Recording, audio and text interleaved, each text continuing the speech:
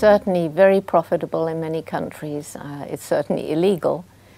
And I think possibly the awareness has increased, but just because the awareness has increased, it doesn't mean that the practice is stopping. It just means that these illegal traffickers get more and more cunning in the ways that they use to smuggle animals from one country to another. And, you know, the problem is that it's immensely cruel. There's an enormous loss of life. And in some cases, for sure, animals are insured. And if those particular animals die in transit, then the trader takes in the money for that, and then he sends more. So he's making double, and it's some of these practices are really horrible.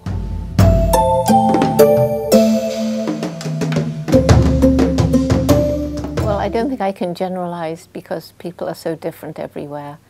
Certainly some of them listen. Some of them are shocked when they learn some of the facts. Some don't listen at all, and those are very often the dishonest, corrupt ones who are actually making money out of it. They don't want to listen. But when we come to teachers and the general public, you know, once people are aware, once a particular situation has been exposed, say in the media, people are outraged and shocked. They very often don't know what to do and who to speak to. So I think this is why we get this situation perpetuated. But you mentioned children. And of course, what I'm doing most as I'm traveling around the world 300 days a year is growing our program for young people, Roots and Shoots, which is now in 120 countries. And these young people are going to have a completely new awareness about the problems in the world. So we're just starting here in Argentina. I think we have about 11 groups already, so that's why I'm here, really.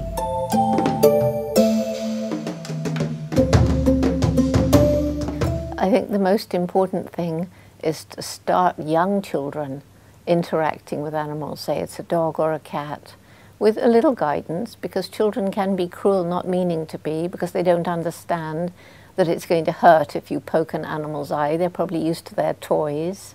But once they know, once they become aware, if they have the right kind of guidance, then they're going to keep that love for animals and that understanding of the similarities between us for the rest of their lives. And, you know, it's amazing to me to see how quickly, how responsive children are when they are brought in contact with animals, even children who haven't had the experience before.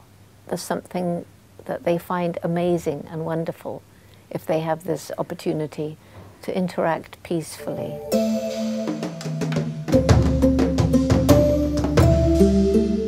There are many, many people who come away from my lectures actually crying.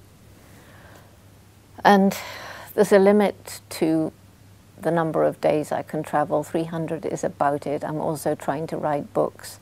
All of these things are devoted to trying to wake people up, to help people understand, to make them realize that just like us, animals have personalities, minds and feelings, that to protect the wild animals we must protect their ecosystems, that to take them out of their natural world, to sell them, is shocking.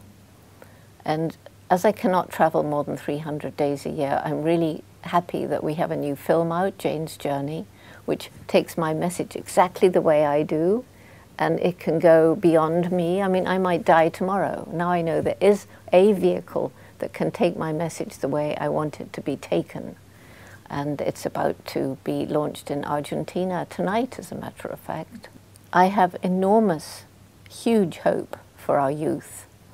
This Roots and Shoots program starts with preschool because that's terribly important. But we also work with all ages up to university.